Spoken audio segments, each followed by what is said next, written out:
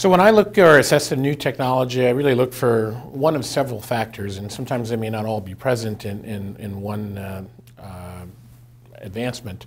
Either it should be able to allow us to do something we were unable to do before, sort of an entirely new way of doing something. In endoscopy or in gastroenterology, usually that means a less invasive way. Hopefully, it could allow us to do something but do it in a better way, more effective with better outcomes. Hopefully it would be as safe or safer or provide a safety advantage. And of course, in general, as we do things in a less, in a more minimally invasive way, with less intervention and less hospitalization or operative time, that usually leads to a cost savings. And so if we can sort of save the health system money and provide the same outcomes for less, I think that's obviously an advantage. And so, again, these things sometimes may be competing forces. We may not see all of them, but ideally a new technology that we can get excited about or a new technique would ideally have one or more of these components within it. Bringing technology into your practice is something we all strive to do, but again, it can be at times challenging. There involves sometimes learning a new technique or learning how to utilize the technology, so there's some training that's involved. There can be some cost in acquiring any capital that may be needed. If there's a disposable, depending upon your practice environment, whether it's an ASC or a hospital, you may need approval to get that, and that's often dependent upon if it's actually got insurers who are actually willing to pay for it, which is often the stumbling block that can be the most challenging.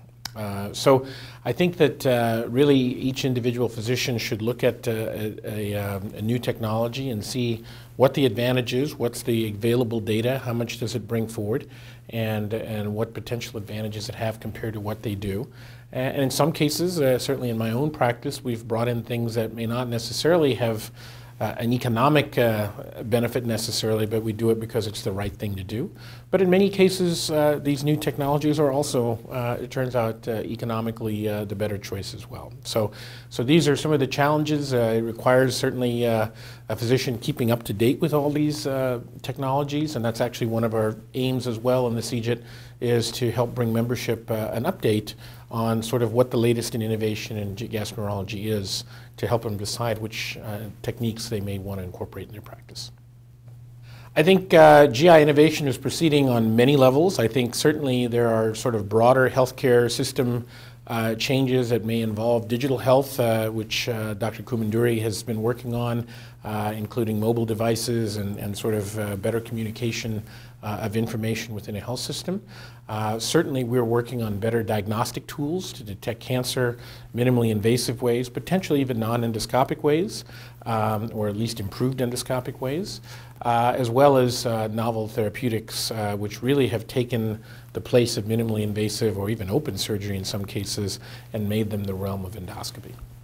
We think the sum total of all these advances are really going to be less need for invasive procedures for patients and better treatments for them when they do undergo these techniques, and overall we hope to really improve the quality of healthcare and improve the patient experience.